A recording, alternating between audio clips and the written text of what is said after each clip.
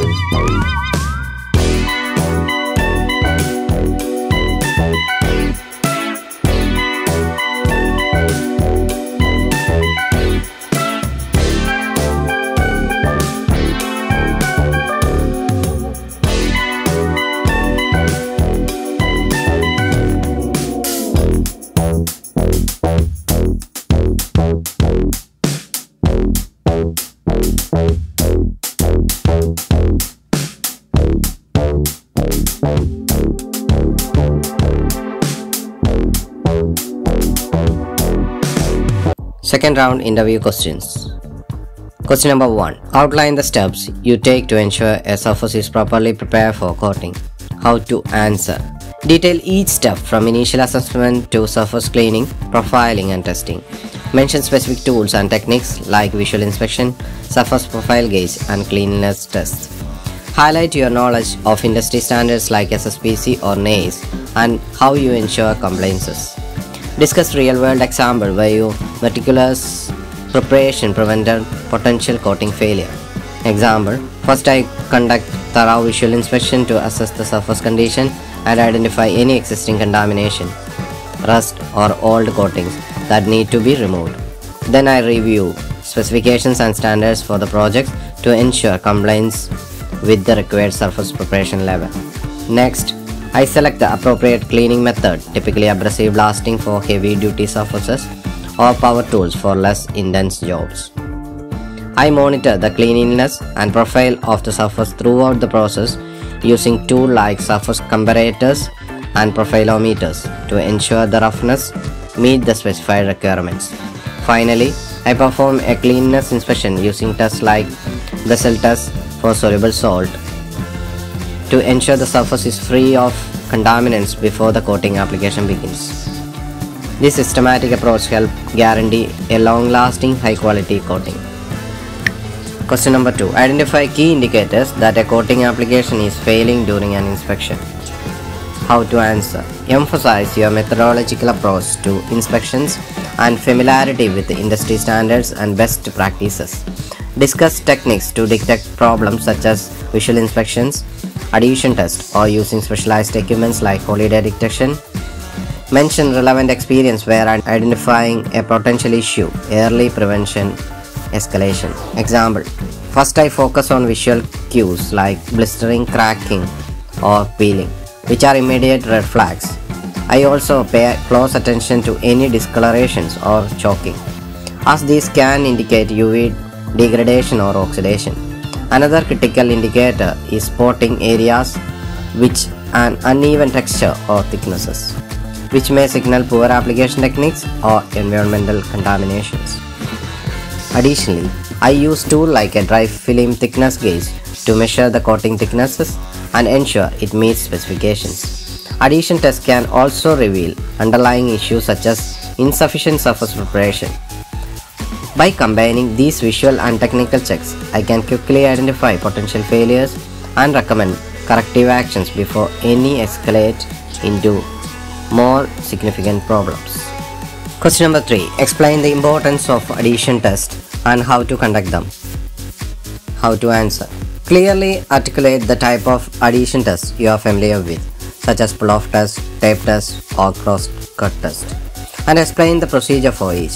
Highlight your attention to detail and adherence to industry standards or guidelines. Share example where conducting these tests identified potential issue before they escalate.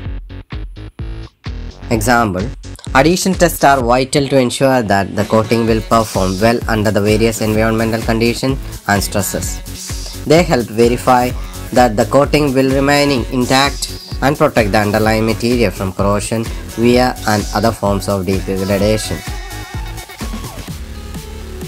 Without the proper adhesion, even the best coating material can fail, leading to costly repairs and safety risks. When conducting an adhesion test, I typically start with the surface preparation, ensuring it is clean, dry, and free from contaminants. I then apply the coating according to the manufacturer's specifications and allow it to cure properly. The pull-off test is my go-to method. I attach loading fixtures to cured coating and use a specialized device to apply perpendicular force until the coating detaches. The force required to remove the coating is measured, giving a clear indication of its adhesion strength. Additionally, I document any failure modes to understand how and why the coating might fail in real-world conditions. This thorough approach ensures that the coating will perform reliably throughout its intended lifespan. Fourth question. Discuss the role environmental conditions play in your inspection process. How to answer.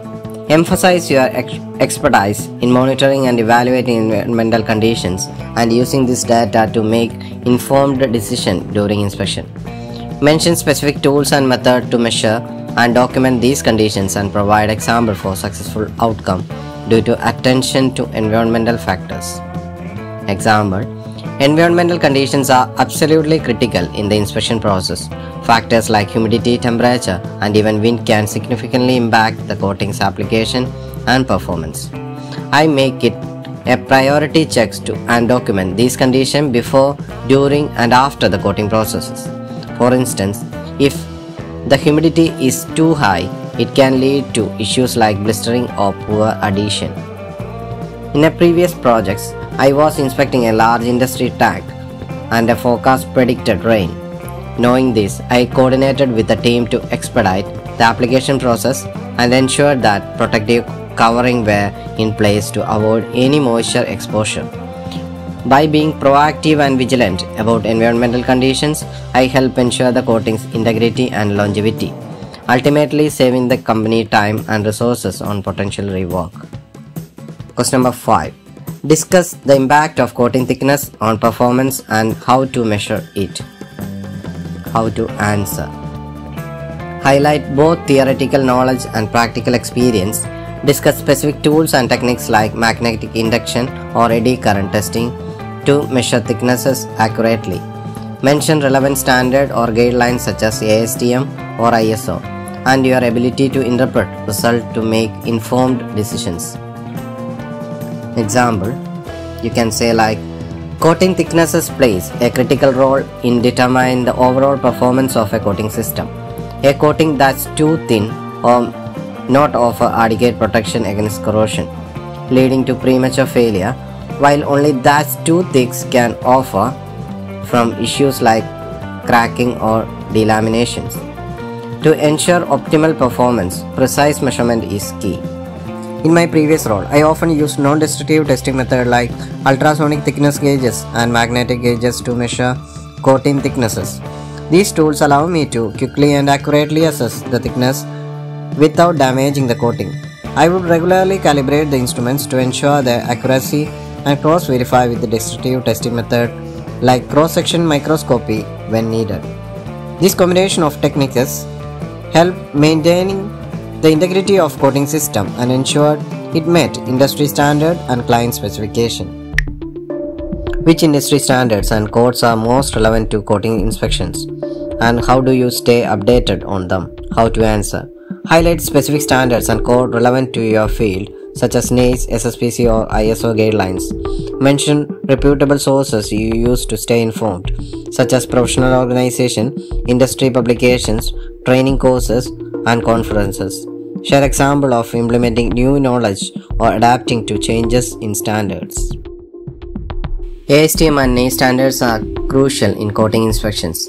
ASTM D610 for assessing the degree of rusting and NACE SP0188 for holiday detection are frequent references in my work. I make it a point to attend industry conferences and webinars to stay current with updates. Subscribing to industry journals and being an active member of professional organizations like NACE International helps ensure I'm always aware of any changes or new standards being introduced.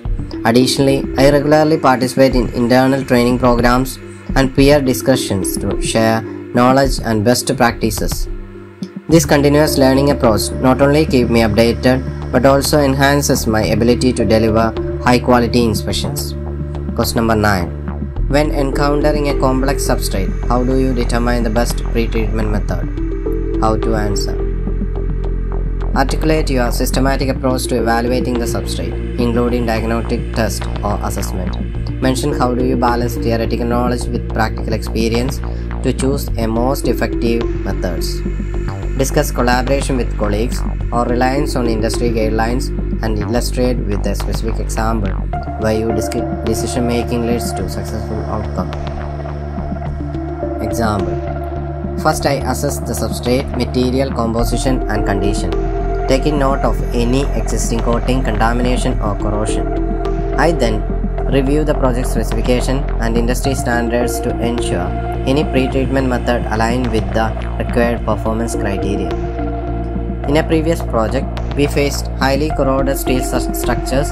After a thorough inspection, I recommended a combination of abrasive blasting to remove a rust and a zinc-rich primer to enhance corrosion resistance. This approach not only met the project's stringent requirements but also extended the life cycle of a coating system.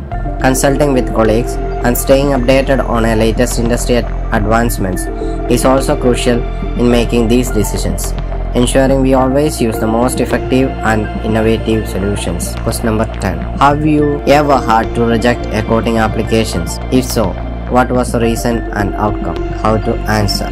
Provide a specific instance where you had to reject a coating application. Detail the standard or criteria not met, the step taken to document and communicate the issue, and how you manage the situation with the team or contractor. Highlight the importance of adhering the quality standards and the ultimate benefit to the project. Example: yes, I had to reject a coating application on a pipeline project. During my inspection, I noticed that the coating thickness was not consistent with the specified requirements. This inconsistency could lead to potential areas of weakness and premature failure in the coating, which was unacceptable for the project standards. I immediately documented the issue and communicated it to the contractor, explained the specific areas that need to be addressed. We held the meeting with the project manager and the coating applicator to discuss the problem and devise a corrective action plan. The contractor reworked the affected sections, and upon re-inspection, the coating met the required standards. This ensured the integrity and longevity of the pipeline, maintained the project overall quality and safety. Question number 11. Provide an example of time you identify a potential safety hazard during a coating inspection. How to answer. Focus a specific incident where you identify a safety hazard, dealing the step taken to address the issue. Highlight your methodological approach to inspection, adherence to safety standard, and how your actions contributed to the project's success and safety. Example: during an inspection on a bridge rehabilitation project, I noticed some corrosions starting to form on the underside of the steel beams that were not initially visible. This area had been overlooked due to a difficult to access location. I immediately flagged it and brought it to the attention of project manager and the safety team. Given the potential risk of structural weakness and the harsh environmental conditions, I recommended an urgent re-evaluation of the coating application in that area. We arranged for a specialized inspection team to assess the extent of the corrosion and implemented a plan to stripe and recoat the affected section with a more durable protection layer. This proactive approach not only ensured the integrity of the structure but also prevented the potential safety hazards that could have to lead to significant issues down the line. It was a classic case of how thoroughness and attention to the details can prevent more severe problems.